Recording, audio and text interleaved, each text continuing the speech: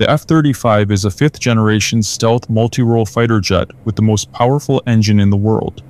It can reach Mach 1.6, which is around 1,931 kilometers per hour from a single engine. It has the most advanced sensor suite in the world, including the Active Electronically Scanned Array radar that is jam-resistant, the Distributed Aperture System giving the pilot a 360-degree visual, an Electro-Optical Targeting System, and advanced electronic warfare capabilities to jam enemy radars. It can carry the Joint Air-to-Surface Standoff Missile, which is a stealth GPS-guided cruise missile with an operational range of 926 kilometers, and the HARM GPS-guided high-speed anti-radiation missile, which has a range of 300 kilometers. There is a common misconception that stealth aircraft are undetectable by radar. This is not true. On the 27th of March 1999, the 3rd Battalion of the 250th Air Defense Missile Brigade of Yugoslavia downed the Lockheed F-117 Nighthawk using the Russian-made S-125 SAM along with the P-18 radar. In this video, we will cover 3 systems the Russians would use to deal with the F-35. The Krasuka-4 Electronic Warfare System. The Krasuka-4 is an electronic warfare system consisting of 2 vehicles, the one L-269 Krasuka-2 and the one RL-257 Krasuka-4. The system can interfere with signals for aircraft and drones within an effective radius of 300 kilometers. The Krasuka-2 system detects and targets the F-35 radar. Then it will trigger the Krasuka-4 to jam the radar and scramble GPS signals. This will affect the F-35's target acquisition abilities and will lower the accuracy of GPS-guided missiles.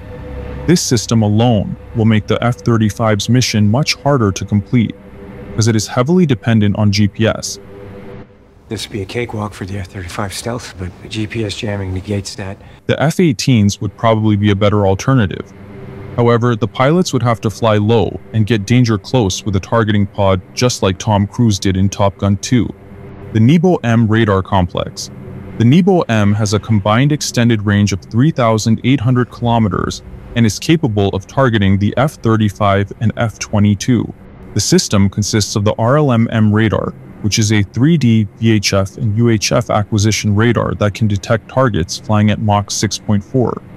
The RLM-D, which is an L-band active electronically scanned array radar that can track targets flying at 18,000 kilometers per hour, and the RLMS, which is an S-band active electronically scanned array tracking radar that is jam-resistant and capable of tracking stealth aircraft. All these radars link up to the command post, which will then send the data to the S-400 for targeting. The S-400 Triumph. The S-400 Triumph can link up to the nebo-m stealth buster to track and target the F-35.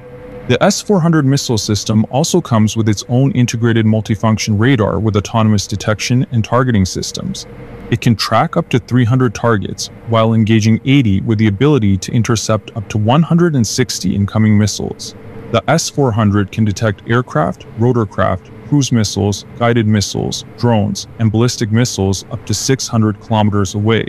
The S-400 has a maximum engagement range of 400 kilometers and can hit targets traveling at Mach 14 with a maximum altitude of 30 kilometers. The S-400 usually has the Pantsir S-2 and Tor M2 linked up to the S-400 command module, which protects the S-400 from harm and cruise missiles. That's how the Russians would deal with the F-35. With the combination of the Krasuka-4 jamming GPS signals, the nebo-m for targeting the F-35, and the S-400 for long-range precision strikes. That's all for today. If you enjoyed the video, please take a moment to like the video and leave a comment to help Gunner Heat Tank grow. Until next time.